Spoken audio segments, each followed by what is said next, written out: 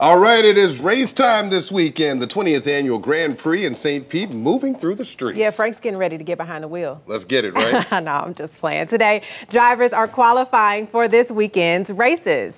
All right, I want to show you this map right here. Again, I will not be behind the wheel. All right, so this map, you'll see drivers racing nearly 100 laps throughout the track. But unlike NASCAR, there's some differences there. All right, and all eyes are on the skies as the weekend approaches, especially racers and fans taking part in this year's Grand Prix of St. Pete. 10 Tampa Bay's Eric Glasser is live there tonight with what race organizers are telling folks to expect. Hey, Eric. Hey, Emerald. Yeah, I want to see Frank behind one wheel of one of these cars. You know, if there's anybody more so than our own meteorologists who are watching the weather very closely right now, it's got to be the folks who are out here at the St. Pete Grand Prix. And I'm not just talking about the racers and their crews, but also the promoters, the vendors, the fans, who all agree the timing of this weather could mean everything. It's not going to happen this weekend. We're good to go.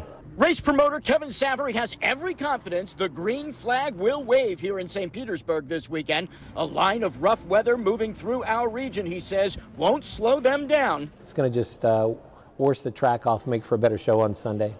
Unlike NASCAR, Indy cars race rain or shine. Only the threat of lightning would have them pumping the brakes. Absolutely. They've got Firestone makes great rain tires. They're the best in the industry, and actually, the show would be incredible on wet. Fans are watching the forecast too. Today it was the heat, but rain is what they're keeping their eye on this weekend. If it was raining, I would probably just stay home.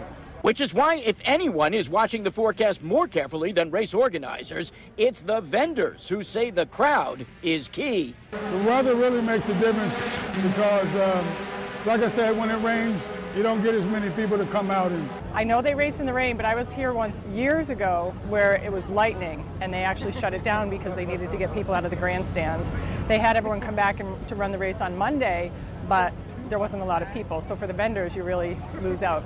As I've said before, come 12:32, there's going to be a green flag, and we're going racing.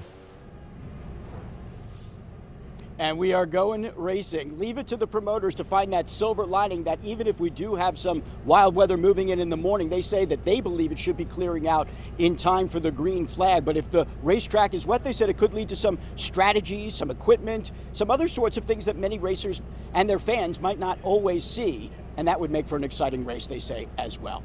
Reporting live in St. Pete, Eric Glasser, 10 Tampa Bay.